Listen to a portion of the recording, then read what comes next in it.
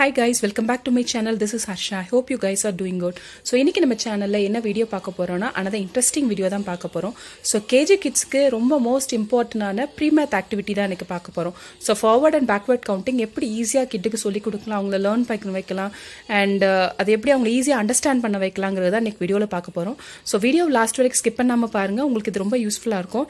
And இந்த video உங்களுக்கு பிடிச்சிருந்தா மறக்காம லைக் பண்ணுங்க, ஷேர் பண்ணுங்க and subscribe பண்ணுங்க. இனிஷியலா நம்ம கிட்ஸ்க்கு வந்துட்டு கவுண்டிங் ஸ்டார்ட் பண்ணும்போது whether அது forward இருக்கட்டும் இல்ல backward இருக்கட்டும், உங்களுக்கு ஸ்டார்ட் பண்ணும்போது 1 to 5 then 1 to 10 then 1 to 15 then 1 to 20 னு அந்த மாதிரி கிராஜுவலா ஸ்டார்ட் பண்ணுங்க. எடுத்தவனே ரொம்ப ஹெவியா கொடுக்காதீங்க, அவங்களுக்கு அது அண்டர்ஸ்டாண்ட் ஆகாது, அவங்க அதை பிரஷராவும் ஃபீல் பண்ணுவாங்க, படிக்க உட்கார மாட்டாங்க.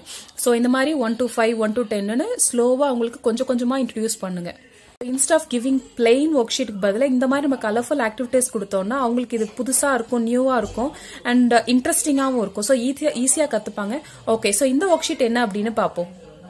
சோ இப்போ இந்த ஒர்க்ஷீட்ல பாத்தீங்கன்னா லெஃப்ட் சைடுல ஃப்ளவர்ஸ் இருக்கு, கார்டன் இருக்கு, கார்டன்ல ஹனிபி இருக்கு. ஹனிபியோட ஹோம் எது? ஹைவ். சோ ஹைவ் பாத்தீங்கன்னா டாப் ஆஃப் த ட்ரீல இருக்கு. So honeybee wants to reach go to its home. So இப்போ என்ன பண்ணணும் அப்படின்னா honeybee வந்துட்டு have to move forward to reach its home. So நம்ம forward counting யூஸ் பண்ண போறோம். So forward counting னா என்னது?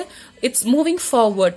So increasing orderல மூவ் ஆகணும். So honeybee என்ன பண்ணணும்? So இங்க இருந்து ஸ்டார்ட் பண்ணணும். So 1 2 3 4 5 6 7 8 9 and 10. Now it's reached its home.